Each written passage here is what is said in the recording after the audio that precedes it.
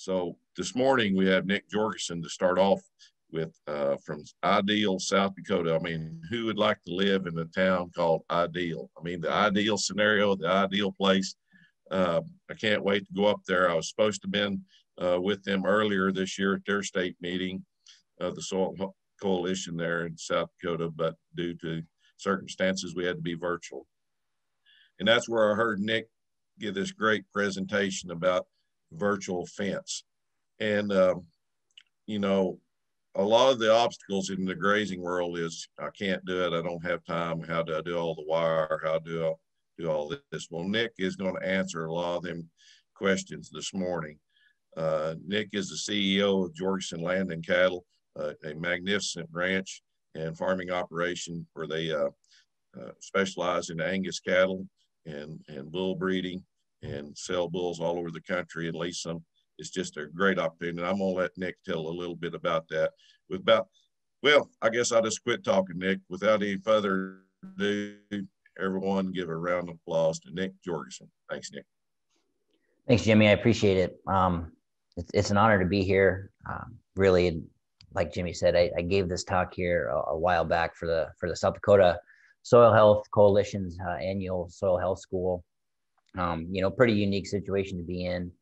At least for myself, where, you know, as I talk about this new product that we used last year and that we're going to use in 2021, somehow or another, I wound up being the person that gets to represent it, you know, to a large group of people. And I'm happy to do that. We've got some really cool results that we had with our virtual fencing technology in 2020. And it's really just an honor to be able to talk about it. So yeah, you know, thanks for the introduction again, Jimmy. Nick Jorgensen, CEO, Jorgensen Land and Cattle. I'm going to go ahead and get this presentation up on the screen here.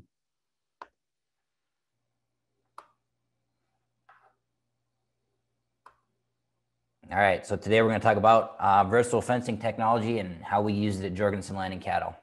How this presentation is going to go is I'm going to take the first few minutes, talk a little bit more about myself, about Jorgensen Land and Cattle, just to give everyone that's watching a little background information about our operation. Then I'll go into kind of how we do rotational grazing, or did rotational grazing before virtual fencing technology on our operation. So I can kind of, you know, outline why we wanted to keep doing it, what the downsides were that we thought we could improve upon with the implementation of virtual technology. And then I'm going to talk about technology itself. So it should be a full 45 minutes here. Jorgensen Land and Cattle, the Jorgensen family has been farming and ranching in northern Tripp County, South Dakota since 1909. The image you're looking at today is not the original homestead, but the yard where our facility is based out of right now. That white building there is the old homestead house, and it functioned as our office until 2016. Then we moved to our new facility as our business grew. We farm about 13,000 acres here in northern Tripp County. Very diverse crop rotation. The numbers there aren't necessarily representative of what we do every year, but this is just meant to portray that, you know, we're not in a corn bean scenario out here. You know, we're south central South Dakota, west of the Missouri River, and you know, we've been no-till since 1991, which, and honestly, was the year I was born, which basically means I've never known anything but a no-till scenario, and not only that, but a no-till and diverse crop rotation scenario.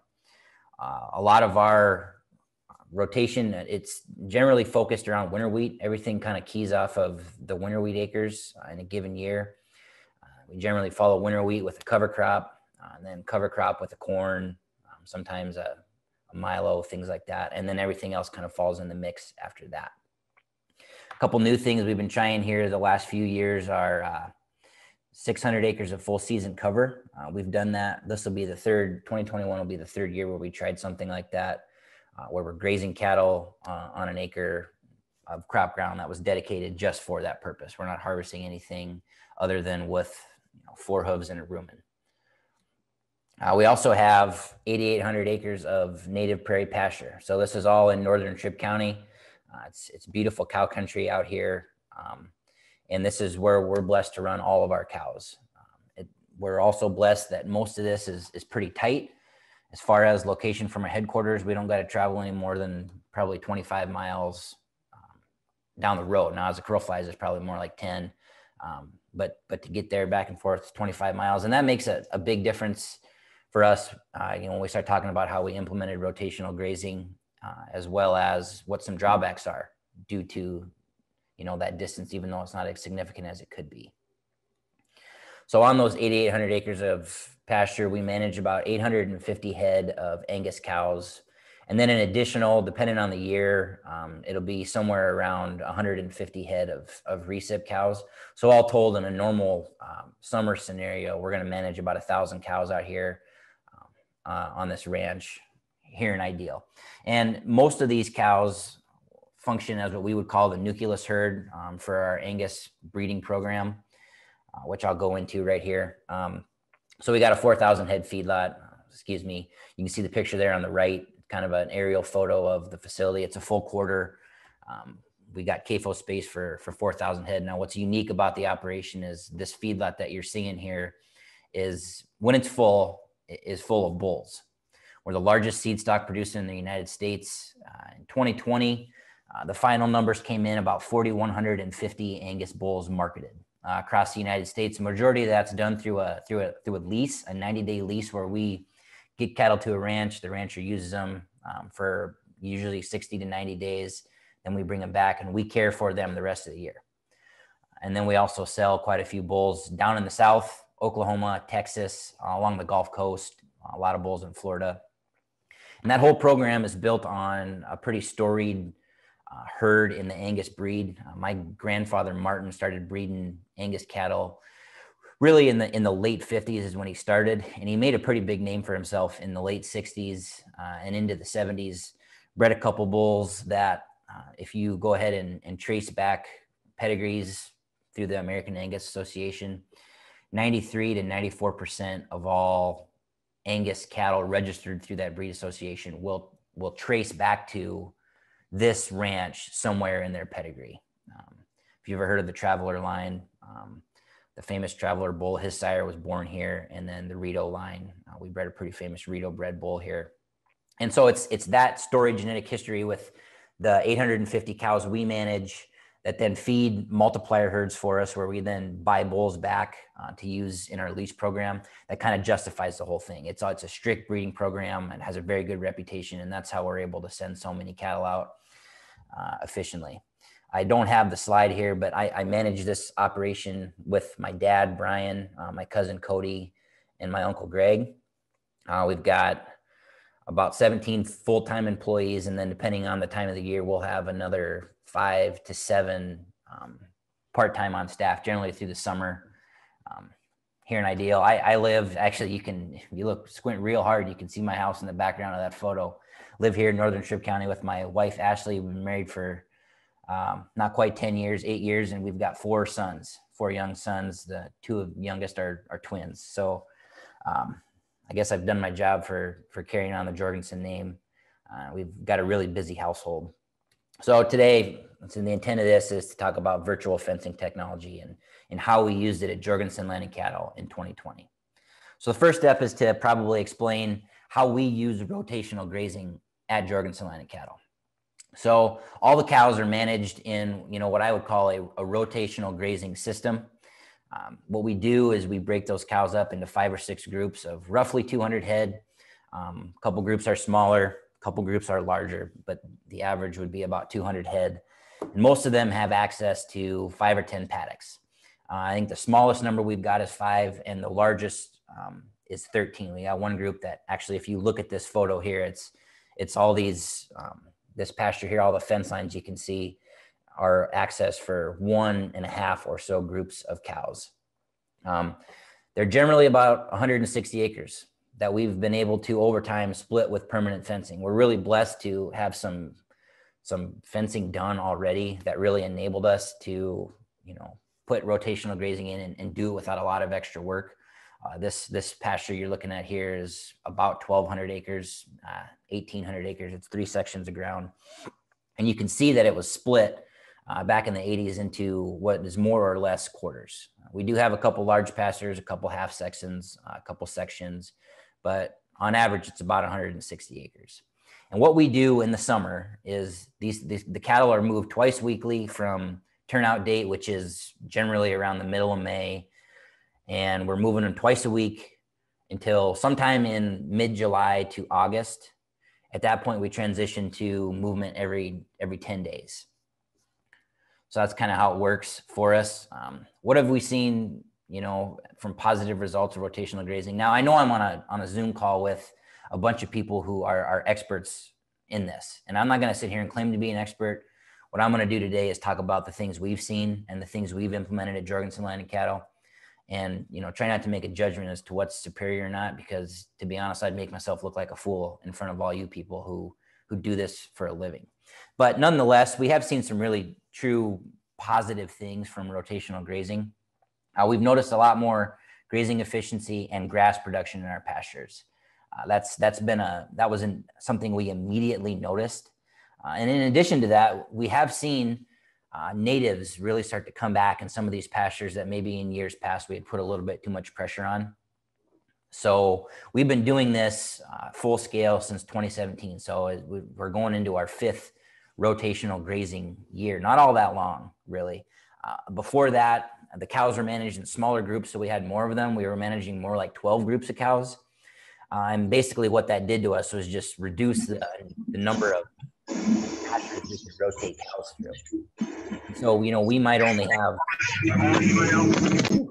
a rotational system of say 4 paddocks for a group of cows, and they were getting more pressure, more frequent grazing, and we were suppressing the natives. And we've already seen, the incidence of brome grass and stuff like that start to decrease, and our western wheatgrasses and our big blue stems, we have seen a resurgence in those species out on this native prairie. Another interesting thing we've noticed is the incidence of worms and fecal parasites in our cattle, in our cows specifically, has reduced significantly. As a matter of fact, we do fecal tests every year just to make sure that we're handling these things the way we should. And we've sent samples in where the lab that studied them couldn't believe that we weren't worming these cattle. We don't worm them; they don't get wormed in the summer because the incidence of worms in that in the feces was so low that it would indicate in a normal scenario they had been wormed. But I think what we found is when you're moving these cattle frequently, and they're defecating those worms out, their life cycle is not all that long once they're out of the body. And when we're resting this pasture, it gives ample time for that life cycle to complete and die before they come back. So they're not eating live worms when they come back the next time, where they may have gotten on blades of grass and things like that. It's been a nice positive, it saves us a little money on worming, and, the calves are better for it. Cows are better for it. Then we're better able to track inventory in our herd because we're with them more. We're with these cattle for most of the summer, twice a week. Even if we're not moving them, sometimes we're there 3 to 4 times a week, to make sure they've got mineral, make sure they've got water, things like that. So we have a better handle on, where all the cows are. Not that we had a huge problem before, but we've got a better handle on where all the cows are, what the herd health is like. And another ancillary benefit is disposition has gotten a lot better because cows they're used to seeing us. Now, once again, we did not have a disposition problem before, but we've noticed a noticeable change in, how accepting they are of people coming and showing up. Frankly, they're generally pretty excited because when they see people, it means they're going to fresh green grass, right? And you kind of have to fight them off when you're going through gates and stuff because they're ready to be moved. So a lot of positive things. The negative side effects of rotational grazing. And Jimmy mentioned a few of these things. I'm sure it's things you have all heard before. It's an immense amount of work. In an ideal world, we wouldn't be doing rotational grazing the way we are, right? I've been to South Dakota puts on a grazing school. I've been there once. We've had some employees that have been twice. And they always tell you, move when the grass tells you to move, right? Look at the condition of your grass, be out there and you study it, which I agree theoretically is a correct thing to do. But here's the problem we run into. We're not managing 10 or 20 or 50 or even 100 cows. We're managing 1,000. We're managing them in 5 groups spread out across 25 miles. And we're trying to move them as often as possible. And it turns out that for this to work right, we've got to do it on a calendar. And so by nature, this restricts us. We're not able to push the grass as hard as we could, which we've seen grass production increase, but I'm confident we could see even more efficiency out of our pastures if we were able to be out there and, move these cattle, as the grass dictated. So we're out there scheduling these moves so we know that all the moves can happen with our crew of people. So we're not out there making a move on a Saturday or Sunday. We try not to do that to our employees. And we know that we can squeeze this stuff in. So how it works generally is we're moving them, you'll see here, like on the far right column, we're moving them on a Monday and a Thursday, or Tuesday and a Friday, just so we can physically get it done. There's a lot of fence to be built ahead of these cattle in some places, because while we have good fence in most, sometimes it requires polywire. We don't do any pasture splitting at all, because in like these quarters that we've got built with permanent fence, we don't split them just because of the work it would take. Running a polywire and then being out there and managing that is just not something that we're comfortable having to handle. So we've just allowed ourselves to be satisfied with where we're at. It was an improvement to the historical practices we had. And so that was how we leave it. Well, those are the missed opportunities. The paddocks don't get utilized like they should. We overutilize the grass. We underutilize the grass. We don't cross fence, and we go off dates rather than grass condition. These are all things that rotational grazing purists would tell you are not ideal. And I would be inclined to agree. We also like to rotationally graze farmland. I mentioned that full season cover. Well, we tried to rotationally graze that. Works fine if you want to handle polywire. Here is a picture of a quarter that we split 4 ways into 4 40s. It worked, but we were out there managing polywire, cutting strips, moving fence, and we were still constrained by dates, because this had turned into the 6th or 7th group of cattle that we were trying to move. And we don't have the option, even if we wanted to permanently split this quarter of ground, it's not going to happen. We farm a lot of property, and for that to work, we need to farm in big efficient tracts, which are quarters. And if I go to my father, Brian, who is the chief agronomy operations officer here, and say, hey, Dad, I want to split this quarter into 4 triangles, he'd look at me like I was crazy, and he wouldn't allow it. And I don't blame him. And so we've got to be with polywire, at least under current fencing systems. So let's talk about Vents now. So Vents is a company that developed a GPS collar that you can put on cows or bulls or whatever you wish, to manage them without a fence. So we've been working with Vents since January of 2020. There's a long story about how we got and found them. I'm not going to go into it, but here's their information if you've never heard of them before. Vents.io is their website. So it started in January 2020. We worked with their team to get about 275 collars that we were going to put on our bred heifers in the summer of 2020. And that was what we ended up doing. The vent system has 3 components. They got the collar, which I got some here. I don't know if it's maybe during the question and answer portion sometime later, I can show them. So they got the collar on the animal. There's a radio base station within a specific range of that collar that communicates with the collar, generally about 4 to 5 kilometers. That the collar talks to, and then the base station is what is connected to a cellular network that sends things to the cloud, where we then manage the collars through the online platform. So that's where I go in and or whoever can draw the fences the way we want them, see how the collars are doing, get historic grazing results, stuff like that. So those are the 3 components. Here's an image of their version 1 collar. So this is the collar that we used in 2020. All the communication equipment is contained inside of that gray little manifold there, if you will, or that housing. It has an internal battery with a life that's supposed to be about 6 months. So these don't have a solar panel. They're not rechargeable. There are competitors to this product out there that have solar panels on them. These don't. This is just a long life battery. And then it's held on by nylon straps. And on the bottom, there's a dive weight, so that we can ensure that the collar stays placed over the neck in the orientation that they want. And that's how it works. It buckles onto the animal. And It's non-adjustable. So you make the size for the neck, and then that's kind of how it stays. This is what we used 275 of during the 2020 grazing season. Here's kind of how they fit. This is actually on a couple bulls from this fall. So I did a poor job of photographically documenting how things went for us over this last year, but you can see, fits over right behind the ear. That you can kind of see the dive weight below that bull's nose, and it's intended to keep that collar the way it is on him or her. Base stations. Here's kind of what they look like. You can see the solar panel there. So that's how they generally work, is they've got a solar panel that runs some batteries. All the communications equipment is inside that little hutch there. And then there's a couple antennas up on a mast. The top one is the radio antenna that sends the signal out to the collars. And this bottom one is just an antenna that grabs cell signal. So these parts of the Vents product are the most expensive. It makes up a large majority of the cost, actually. With the solar panel, they're between $10,000 and $12,000 a piece. And if we were to cover our whole operation, all 22,000 acres we manage, it would take 7 or 8 of them, maybe 9. But you can really reduce the cost if you can get them close to a power line, because the solar panel itself costs $9,000. Without the solar panel, this thing is $3,000, very affordable.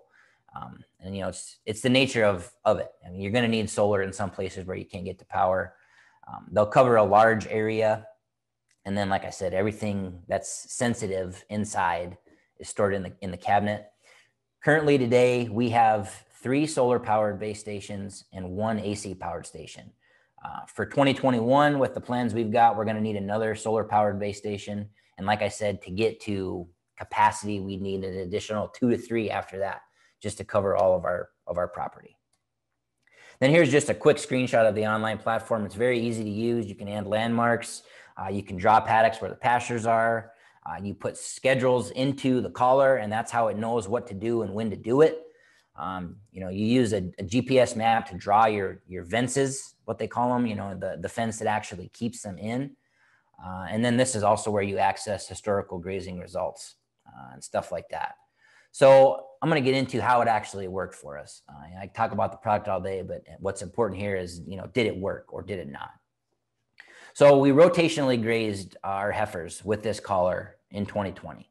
And you look at the image here, the blue box is is just a grass pasture. And then the green box was a 90 acre field of forage wheat, which is where we actually rotationally grazed the heifers. So how it worked was we placed them on several days beforehand. Actually, when we AI'd them is when we did it, because they were in the chute. Had the collars on, they weren't doing anything for the first week.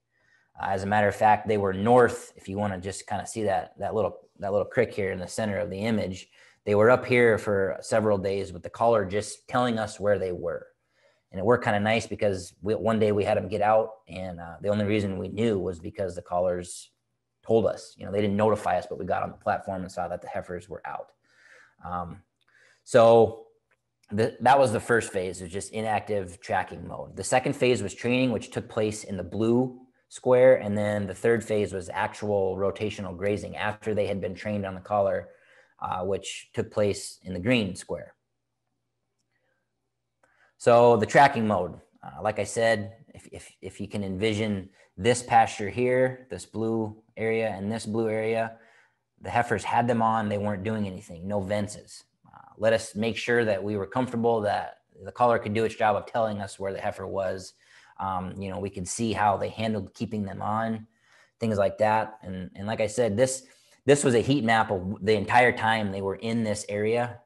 And right over here was on the specific day we went to move them, we couldn't find 30 or 40 of them. Well, here's where they were, right in this, where all these little white dots are. They had gotten over a rise.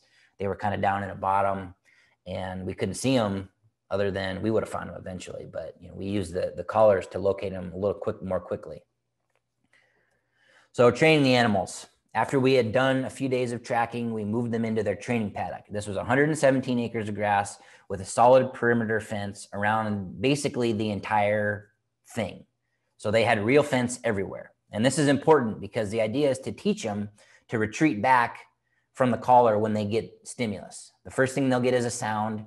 And after they walk through the sound zone, if you will, they get a shock, right? And so what we want to do to train them is place that fence directly over the real fence. So you can see here what we did is we placed those fences, those red lines, right over where the real fence was. And the idea is as they walk up to the real fence and see it, they're going to start getting that beep. And then if they get too close to the real fence, they're going to get a shock, right? And to make sure that they behave correctly, you need that fence there, because when they get shocked, they're going to want to run. Well, the only way they can run is backwards, right? It's not going to train them to run forwards and run through it, which is what we don't want. It's going to force them to turn around. And it works really well when you do it right. Over the 3 days of training, 90% of the heifers received a sound, but only 10% received a shock. So that indicates to me that they don't all have to get that electric stimulus. They'll learn from the herd, for the ones that actually tested it, turned around and ran the other way, that, hey, this sound means something bad's about to happen. I need to turn around and go the opposite direction. You'll also see that if you look really close here, you'll see that between these two red lines, there's a big concentration of cattle. And what that basically means is they were hearing that sound and they were stopping, right? It was stopping them. You don't see a whole lot of intrusion into this red zone, which is the shock zone. You see a little bit here and a little bit over here. But for the most part, this outer fence, I mean, it stopped them. So worked really well. The intrusion we did get generally occurred because, and I'll talk about this in the downsides of the collar, these things like to flip over. The way they were designed in V1, they would flip over. So the prods that were intended to deliver the electric stimulus were just in the air, not doing anything. So all some of these heifers were getting was sound, and eventually they learned, well, whatever, it's just sound. It's not doing any problem. So I'm going to walk wherever I want. But for the ones that had it on correctly, it worked extremely well. They didn't have to take a shock very often to figure out where the fences were. So training went well. So after we trained them, we moved to the forage wheat field. So what we did with this forage wheat field was we broke it into 3 50s. And I know that doesn't add up to 70 acres, but there was some overlap there. 3 50-acre paddocks, more or less. The red lines.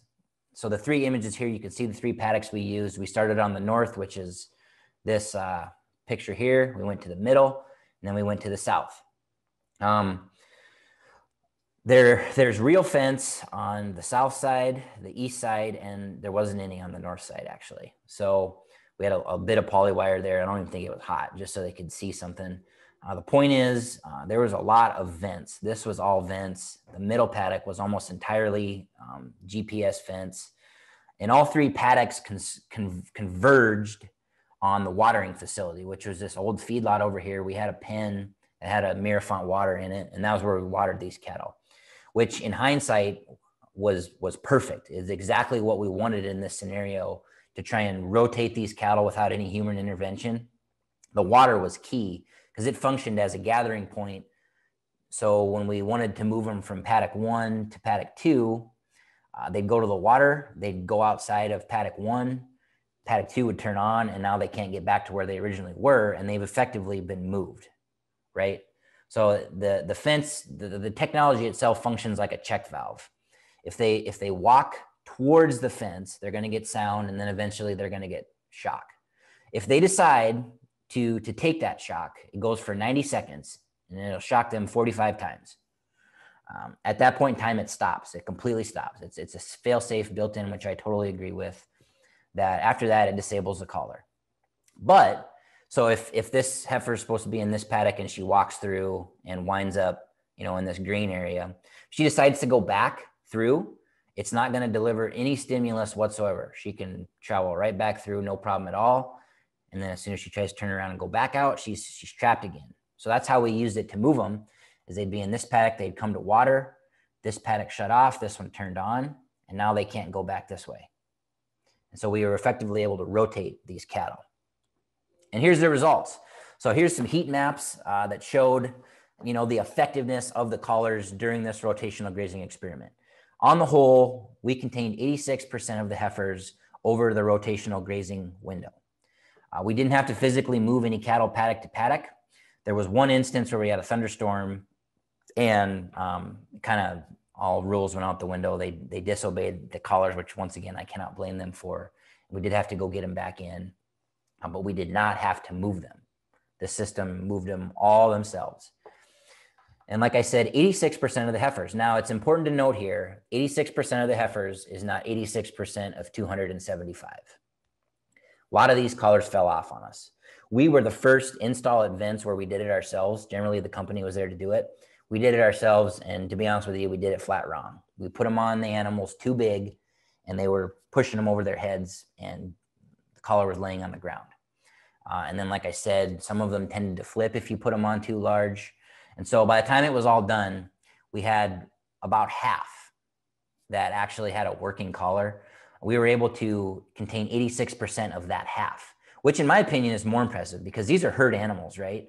And so when there's half of the animals just kind of out there doing whatever they want, it would have to be a really hard thing for those other half to look at them and not see offense and not want to be herding with them, right? So the fact that we were able to overcome that herd pressure and still get the electric and sound stimulus to tell them where they could and couldn't go, in my opinion, was really impressive. And you can see here too that, I mean, they were the ones that had the collar on knew the boundary. They knew right where they could go. They knew right where they couldn't. And it worked pretty darn well. The downsides, this was the first time that the collars had been used in a rotational grazing scenario, which was good. We were happy to try it out. We really wanted to see how it would work. Number one problem was we drained the batteries like crazy. This was a programming problem inside the collar, which thank goodness we did this experiment because they didn't know that they had the problem and they were able to fix it. But basically what happened in a nutshell was these collars were constantly in shock mode. If they're standing out in the middle of the field, they're kind of in just like sleep mode where it talks to the tower about once a minute. But once it recognizes that it's getting close to a shock zone, it starts talking once a second. Well, these paddocks were small enough and we had enough fences going on here that they were constantly talking, and it drained the batteries. As a matter of fact, I mean, we killed some of them in 3 weeks that should have lasted 6 months. Wasn't a battery problem. It was literally just a programming problem, and they were able to fix it. So great news there. Like I said, install issues. We only had half of the collars actually functioning. And a lot of that comes down to, just to be 100% candid, this prototype collar we got was extremely difficult to put on. How it works is, I mean, if you're going to do it right, you're going to get a heifer in the chute. You're going to measure her neck and find out that it's 34 inches. Then you're going to build a 34-inch collar. When you build these collars, they're the size that you make them, and they can't be any other size. It's not like a belt where I can adjust it.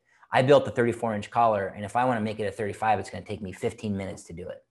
Huge problem, in my opinion, and they're working to fix that in their version 2 collar. But basically what happened was we estimated, right, the distribution of neck sizes, and on the last 70 head, they were either way too big or way too small. We didn't have the right fitting ones. Led to the collar falling off and flipping. Major product change coming that should help that quite a bit. Then this fall, we put them on bulls. We put 200 collars on bulls after we finished the heifer experiment. We did that for about 3 weeks. And then when we preg checked them in July, we took the collars off because most of them were dead. And then we got a refresh group, put them on bulls, gave them access to 720 acres of stubble. We started this in, I think, September, October, maybe November. It was later. We didn't rotationally graze them. This was just a please stay here kind of deal. We had real fence everywhere, but this little triangle or this little rectangle coming out and this south side, everything else was real. So there's about 1.7 miles of virtual fence. And I'll be honest, this experiment was a tough one. And here's why. Our feedlot is right here. These bulls had just come out of the feedlot. They could see the feedlot.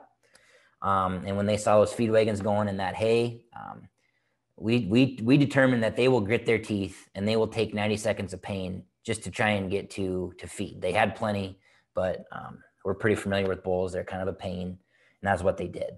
So we had a hard time with the bulls. Nonetheless, it was a good experiment to try. Cost benefit. These collars are rented. We don't own them. We rent them for $38 a year. We own the base station, so that's about another $50 a year. Or it adds up to a total of $50 when we can get 1,000. This would be if we could get to full scale, 1,000 collars on all of our animals to to distribute the cost of the base stations out across that many head, plus the variable cost of the collar, it's about $50 a year. And this is not cost per head. This is cost per collar, right? So that's for 12 months of collar use, $50. Well, we have the ability to get 2 use periods out of it. Cows in the summer, bulls in the fall, assuming we get all these issues sorted out from a fitment perspective. For our operation, if we were able to roll this out at full scale, that is a cost reduction for us from a fencing perspective. I mean, you guys know what it would cost to build a mile of fence. I think it's $11,000 to build a mile of fence. So if we got a section of farm ground that we want to split into 4 quarters, that's 2 miles of fence, right? That's 22 grand. It doesn't take many sections of farm ground like that to add up to more than, $50,000 a year, right? And then that and the added benefit of not having maintenance to do on your fences, because you can keep them off them in most cases.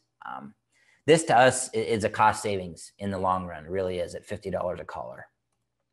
So future improvements. They've got Vents has a version 2 collar. Once again, I have it here. It's a drastic improvement to their original collar.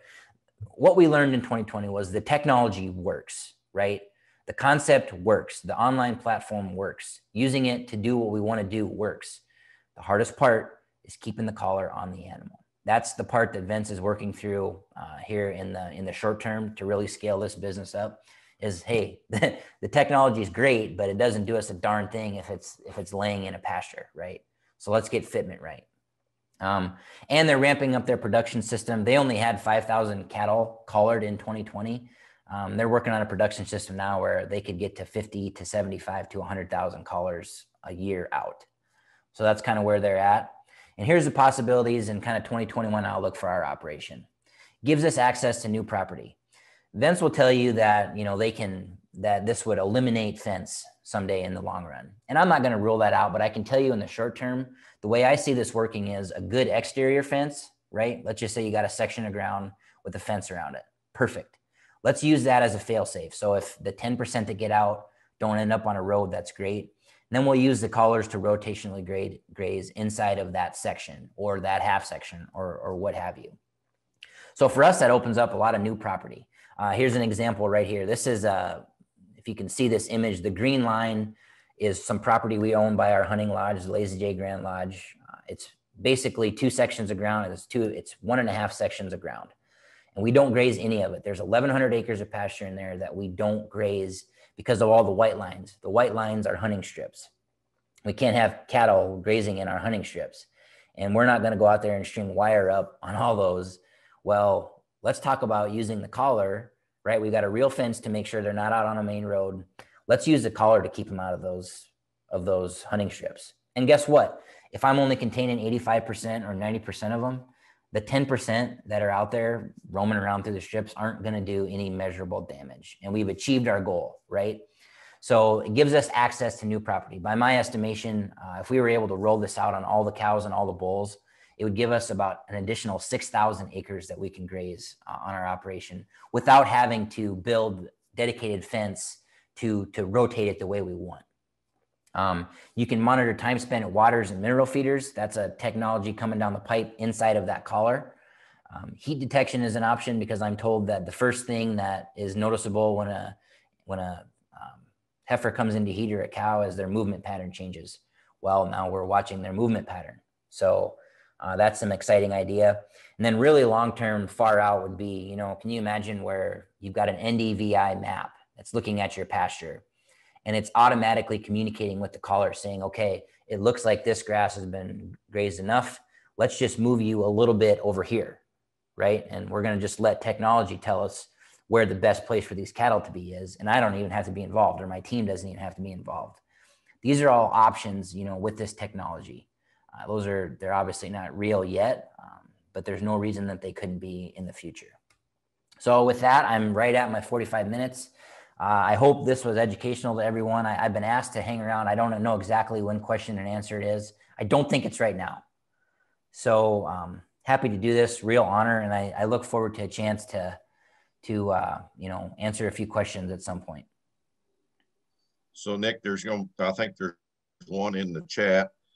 If you could look at the chat room and answer a few of them. And if there's other people, if you want to go down to the middle of the bottom of your screen, there's a little icon says chat.